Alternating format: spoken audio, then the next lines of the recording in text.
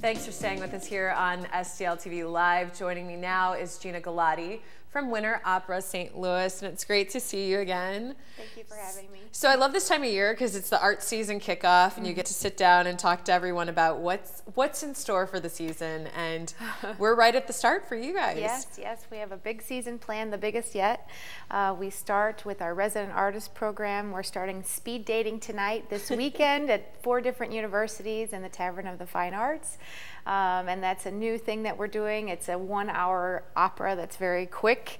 It's all about dating and how difficult it is to date these days with social media. And you very rarely hear speed dating and opera together in the same sentence, but this is, tell me more. So this is, what's the actual title of the opera? It's Speed Dating? Speed Dating Tonight. Speed Dating Tonight. And Correct. so how long has this been around? You know, I think it's just a few years now. Okay. Michael Ching composed the music for it, and Dean Anthony had the idea, I guess. Okay. He the concept. And you know, it's a great opera for first-timers. If you've never seen an opera, it's short and sweet, and it has a lot of things that we can identify with.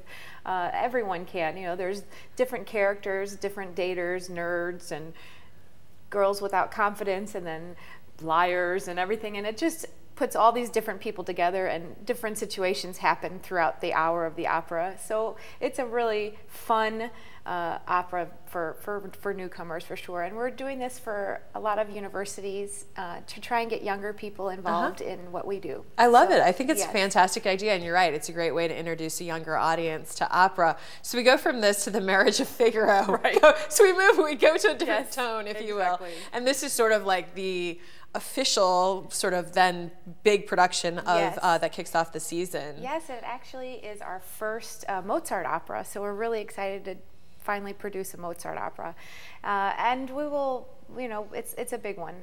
It has a lot of different characters. We have a lot of artists coming in from all over the country. Scott Schoonover is conducting, and we're preparing for that also. So all the artists will come in about a week after we finish Speed Dating and get ready for that show. Okay, and so what's after The Marriage of Figaro? Well, we're adding another production this year called The Wise Women. It's a Christmas opera. It has we have a lot of communities, community high school people that are going to be involved in it, a lot of chorus people. We have, you know, we're flying in artists again for this, for the principal roles, but the story is the wise women, and the 3 wise men who visit Jesus at the Nativity. Their wives want to go, and they say no. And then finally, so they said, well, no, the women are too much trouble. And so they go to see Jesus, and the first thing Mary asks is, well, where are your wives? And so they kind of learn a lesson that family and love, and that's what the importance of Christmas is. And the birth of Christ. That's what, you know. No, that's a great one for, obviously, for the holidays, and you have some special features around that too. Yes, we're going to have Santa in the lobby. A lot of children in this opera. We have about 25 kids that are going to be playing goats and sheep and things that'll be at the Nativity. It's going to be really beautiful, and we're really excited. I think it's going to help new people come to the opera and introduce them to new things in this, you know, in St. Louis. So when you're planning out your season, you know, usually I think in the past when we've had you here, it's been like 3 operas that you've done for your season. This year it's 5 and some other programs.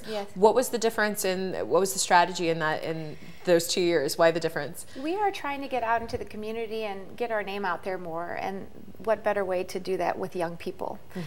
And that's something that we've always had a mission of promoting arts in the community and with young people. So that's the most important thing that we've always wanted to do, you know, with Winter Opera. So we're finally at a point where we have the facility to be able to do that, and you know, we've been doing okay financially. So we're just trying to keep growing. Yeah, sure. And I should mention where your home. You have a home. Yes, we do. We have a building on the hill that we do all of our rehearsals. The orchestra is able to rehearse there, and it's nice to not get shuffled around at different you know, places where we rehearse. So we have this new building that it's not new, but we have this place that we can call ours. That you can call home. Which is nice. Well, we've got, actually, there's more productions for the season. We've only covered so far 3. We've got a couple more to go, so we're going to have more when we return on STL TV with Gina Galati from Winter Opera St. Louis. We'll be right back after this break.